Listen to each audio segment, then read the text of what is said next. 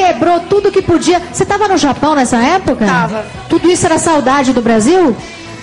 Era também, e, tipo, passatempo, né? E quem colocou esse vídeo na internet, Gi? Foi uma amiga minha, a gente tava na casa dela, assim, aí a gente tava vendo vídeos engraçados, aí falou, vamos gravar um zoando? Aí a gente gravou, aí como eu trabalhava numa fábrica que tinha bastante brasileiro, aí todo mundo começou a ver, assim, aí foi.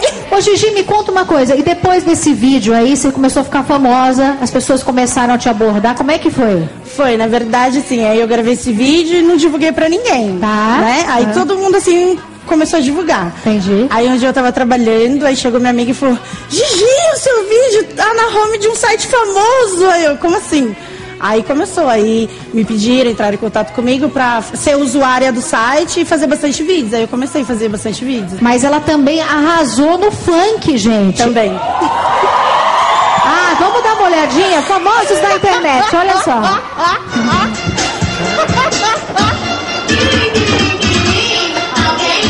Olha aí, ó. Sou bola de fundo, que o calor tá te matar. Vai ser na praia da Barra, que uma moda eu vou lançar. Vai me enterrar na areia? Não, vou atolar. Vai me enterrar na areia? Não, vou atolar. Tô ficando atoladinha.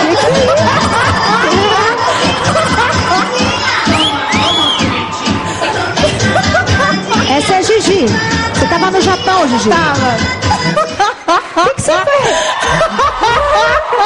Ô, Gigi, nas horas vagas você fazia os vídeos. Mas você fazia o que lá no Japão, Gigi? Trabalhava numa fábrica de autopeças. Ah, de autopeças. É. E você voltou pro Brasil já há quanto tempo? 3 para 4 anos. E hoje você faz o que aqui no Brasil? Eu sou maquiadora e esteticista. Mas me conta uma coisa, será que as tuas clientes vão gostar de te ver assim? Elas veem esses dias eu participei do Se Ela Dança, Eu Danço. Sei. Aí eu quietinha lá no salão, assim. Aí chegou, eu te vi, que não sei o que lá. Então você gosta de dançar mesmo? Gosto. Além do funk, me parece que você deu uma rebolada diferente também. Quer ver? Olha só, foi no axé. Veja aí. Olha lá. Oi! Olha a desenvoltura, gente. Opa! Joga a mão pra cima, só de corpo, quer que tá? Ei, jogue para o lado de baixo. Essa é uma gordinha feliz, hein? Olha lá. Reboladinha.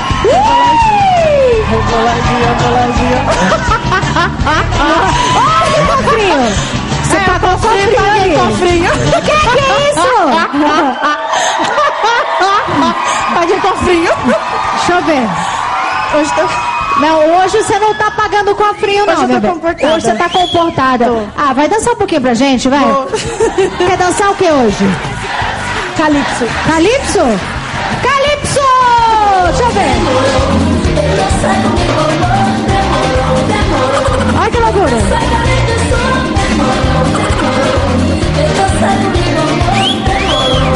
Famosos da internet.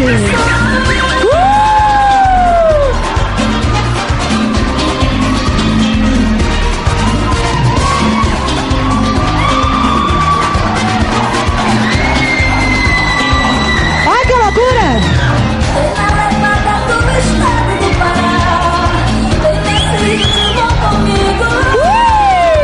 Solte seu corpo e deixa o som te levar.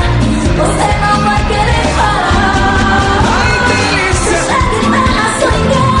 Din, din, din, dom. Eu só bater no coração. Din, din, dom. É bom pra se dançar. Din, din, din, dom. Me toca na palma da mão. Din, din, dom. Demorou, demorou. Vem dançar comigo, demorou. Vem dançar comigo. Muito bem, tá bom, tá bom, tá bom. Ô Gigi, me conta uma coisa. Eu percebo que você é muito bem resolvida com o seu corpo, né? Sim. Usa mini blusa, usa sainha, quer dizer, Decote. você acaba... decote. E os rapazes gostam? Gosto. Depois dos meus vídeos eu arrumei mais paquera ainda. Como é que é? Depois dos vídeos eu arrumei mais paquera ainda. Depois dos vídeos ela arranjou mais... Quer dizer então que depois que você ficou famosa na internet, os rapazes ficaram enlouquecidos pra ver de perto Gigi? Eles mandam assim, falam, ai, você dançou tão sensual. Ela é safada, ela gosta. Ô, Gigi, você tá com que idade? 28. 28, uma garota, Gigi. Você namora atualmente ou não? Namorar não, mas Tá ficando? tô de rolo. E você já pensou nos próximos vídeos o que você vai fazer? Não ainda? Ainda não. Ainda não. Mas já... Ah, eu vou fazer uns outros aí. Vai tá- Internacional agora. Internacional? É. Mas você tá arrasando, viu, Gigi? Obrigada. Parabéns, você.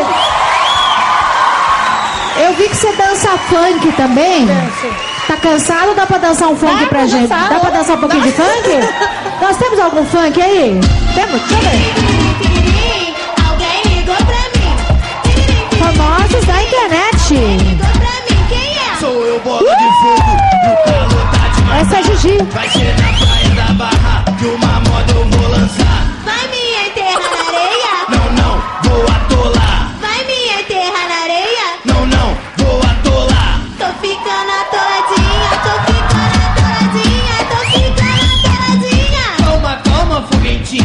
Tô ficando atoladinha, tô ficando atoladinha, tô ficando atoladinha. Calma, foguetinho. Tô ficando atoladinha. Adoro! Essa é a Gigi! Valeu, Gigi! Olha, você arrasou aqui no nosso palco. Volte sempre que quiser, viu? E fique com a gente aqui, por favor, Gigi. Obrigada. Fique à vontade, viu? Gigi, maquiadora, trabalha no salão e sucesso na internet. Já pensou sua namorada ou namorado dar um susto daqueles em você?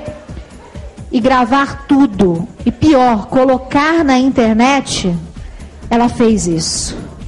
E ele, coitado, ele ficou tão bravo, tão bravo. Agora não tá com mais, não tá mais bravo não, né? Não tá, né, Rogério?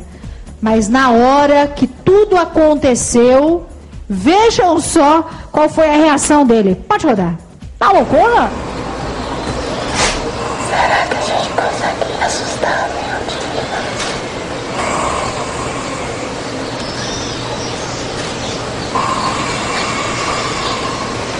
Olha isso. Dudu, acorda pra almoçar. Dudu? Está loucura? Brincadeira! Está loucura? É brincadeira! Está loucura? Tá marcando? É brincadeira! É só pra filmar! Loucura? Para, desculpa! Tá loucona, Daniele? Tudo bem, Rogério? Tudo jóia. Quando que foi isso, rapaz? Que dia da semana foi? Era um sábado, era um domingo? Que horas Era- que vocês gravaram isso? Era Foi numa- durante a semana, é que a gente tinha ido pra praia, e aí um dia depois a gente chegou, tava cansado, e aí eu falei, vamos continuar com a brincadeira, né? Tava super divertido na praia, eu falei, vamos continuar. Sim. Aí eu peguei a câmera, falei, deixa, será que eu consigo, né? Ele nunca assustou desse jeito, Eliana. Sei. Jamais. Mas eu não assustei, não. Não, Oh, eu não assustei, pô! Na verdade, quem assustou fui eu com o susto que ele levou. Imagino. Porque eu fiquei desesperada, depois pedi desculpa, eu falei, gente do céu, vou matar meu marido. Tá loucona, ô? Ficou pé da vida com você. O que é aquilo? Era uma máscara de monstro? Essa. Ah, não acredito. Trouxe a da família agora. Aí você acordou, Rogério, e deu de cara com esse gorila aí. Esse gorilinha, né? Ah, mas não é feio, fala sério. Ah, você Viu, fez mas assim. peraí, Oriana. Uma coisa eu prometo, vai ter troco. Vai ter troco, Vai ter troco. Rogério? Vai ter... Não, mas, Oriana, calma. Eu só não vou dar o troco agora porque eu tô com um louquinho aqui na barriga, ó. Ah, que amor, Daniela. Tá grávida de quanto tempo, Daniela? De 5 meses. Vocês são da onde? Jaú, um beijo pra Jaú, nós vocês somos de lá. são lá de Jaú. Jaú. E quando que você colocou isso na internet, Daniela? Foi o ano passado, em outubro do ano Já passado. tem mais de 3 milhões de acessos. Esse tá loucura,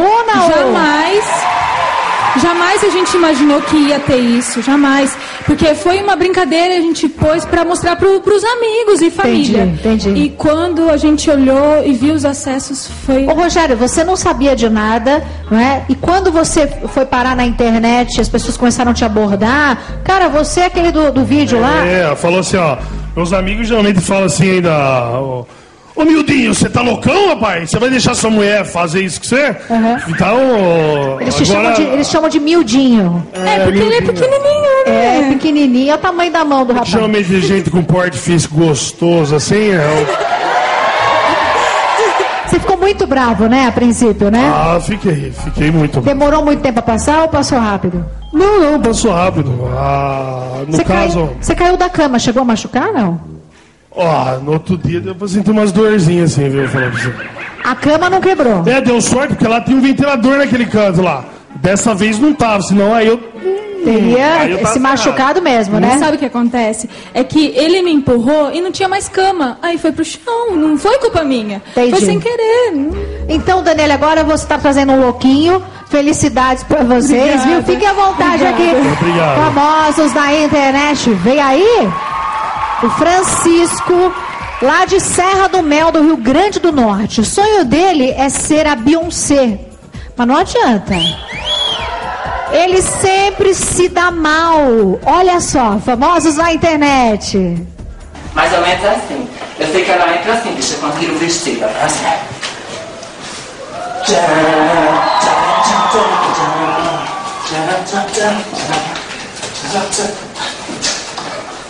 Olha lá, dando a pinta. Presta atenção. Até o microfone que desce, tá? Microfone que desce, tá? Microfone que desce, tá? Microfone que desce, tá? Gente, tomou um choque. Vocês viram que saiu faísca? Já levou um choque aí com o meu anel. Querido Francisco, você se chama Francisco Bezerra. Isso. Será que você é meu conterrâneo, querido? Quem sabe? Conterrâneo pode ser, porque minha família também chama Bezerra. Você é da onde mesmo? Eu sou de Pau dos Ferros. E Pau dos Ferros. Isso. Mas eu moro na cidade de Serra do Mel. Olha só, a bicha que nasceu no pé da serra, comeu lagartixa, comeu camaleão, comeu tejo, comeu peba, comeu tudo. E tá aqui ao lado de uma diva como você, querida. Não é pra todo mundo, não. Uhul! Ô Francisco Bezerra, me conte uma coisa. Você gosta da Beyoncé? Gosto muito. Ali o que aconteceu, meu filho? Você estava onde quando você gravou aquele vídeo? Pois é, uma bicha feliz, em qualquer lugar que ela esteja, ela faz sucesso. Né? Ali era uma casa que a gente tava, um local onde a gente ensaia os espetáculos artísticos, as coisas que a gente tem. Entendi. E ali tava fazendo uma micagem, a bicha minha amiga gravando, e eu digo, vou jogar na internet. Aí meu marido pegou, disse, vai, coloca. Eu não queria me expor tanto, porque a bicha é bárbara, né? Aí pronto, aí deu aquele choque. Mas peraí, aí isso que eu quero saber. Você tava ali, pegou aquele fio, te deu um choque e você caiu no chão. Nossa, foi um choque imenso, mas foi o choque da minha vida. Valeu a pena. Nossa, olha, Eliana, só em estar jogando cabelo ao seu lado, bicha, não é normal, não. As bichas de Serra do Mel vão se tremer, as de Mossoró vão enlouquecer, ficar doente. Agora, você não teve muita sorte, não é? Ali naquele vídeo, caiu, tomou choque. Olha, não foi bem sucedido ali, Francisco Bezerra. Agora, vocês pensam que foi só dessa vez que ele não conseguiu terminar a coreografia? Não foi não, gente. Teve um outro dia também que Francisco Bezerra, não é? Também foi imitar a sua diva. Foi. E veja só o que aconteceu. Pode rodar, por favor. Foi de cortar. Olha, bicha, vocês que tá romangando de mim, bonitas. A minha amiga me deu essa peruca bárbara, viu? Suas nojentas. O povo de Mossoró, bicha, mangaram, foi muito meu vídeo. Vão se lascar. Olha pra vocês, ó. Grave nas plantas, bonita. Pega no verde, fica lindo. Ai, ai.